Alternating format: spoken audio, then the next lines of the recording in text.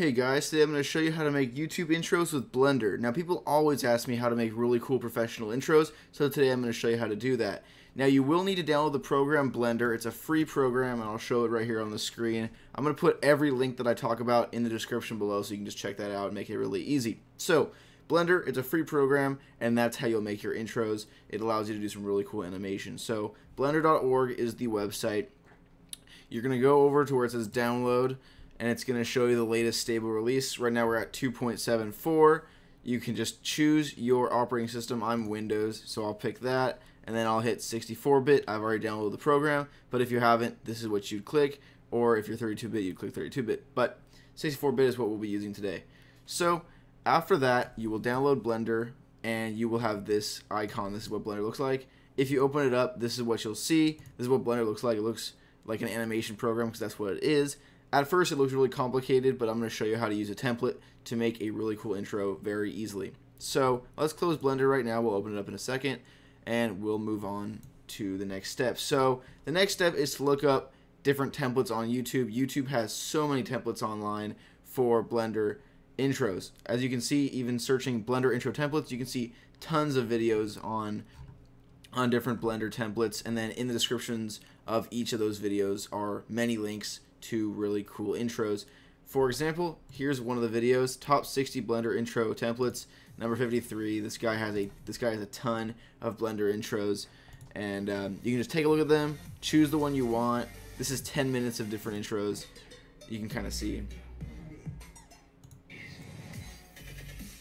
there's a ton of different intros, but for this video we're going to pick number 31 just because that's the one that we'll be using today. I kind of like 31. You can kind of see what it'll look like.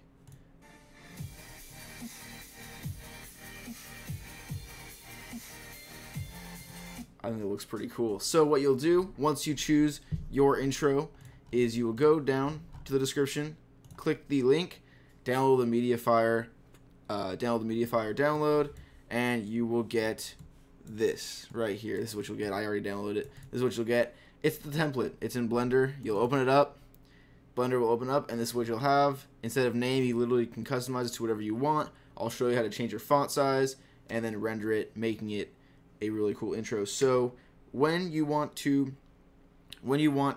edit the name to whatever you want, what you'll do is you'll click on the word tab, press tab, and then just erase what you want.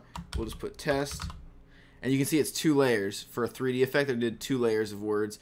So you'll press tab again, right click, you always want to right click, tab again, erase it, and then put in what you want to write. So there it is. We're just going to do test. Now say you want to increase the text size, you'll go over to where it's this little F for font, and then you will go to size right here. Say we want to do 1.5. It's a little big. Let's do 1.4. Alright, that looks cool. And then you just have to do it to the other layer as well. So we'll right click on that one. 1.4. Boom. Now they're both the same size. Alright, so you can customize whatever you want. You can have your channel name, your actual name, whatever you want. Now the next step, say you're done and you want to render it and then you want to put it on your YouTube channel, you will click this little camera button right here. Click that. And this is where you choose where you want to output the video, or output the intro. So I always do it to the desktop, makes it really easy. So you'll want to click desktop right here, press accept, and then the last step is go to render right here, render animation. Click that, and then it will start rendering. Now it does take a while, this is the longest part, but if you just do it right before you're going to bed and then wake up, it'll be done. It'll take about 1.5 hours to 2 hours depending on how long the intro is and how intricate it is. So I'm going to start again. I'm going to start this video again when it is done rendering. Alright, so the intro is now done. As you can see by the bottom, 250 out of 250. All frames have been rendered. You can now go to wherever you did the output and then check out your new intro. Here it is. I want to show you a few of the intros that I've made for some people. Here's the first one.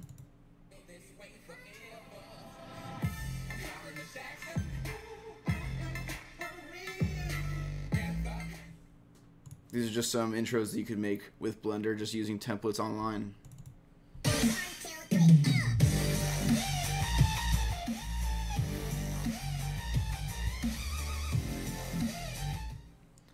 And the last one.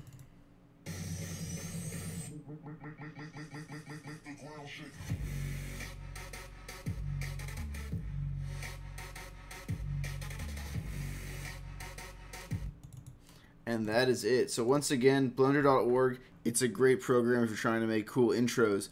Alright guys, that's it. Thanks for watching. Bye.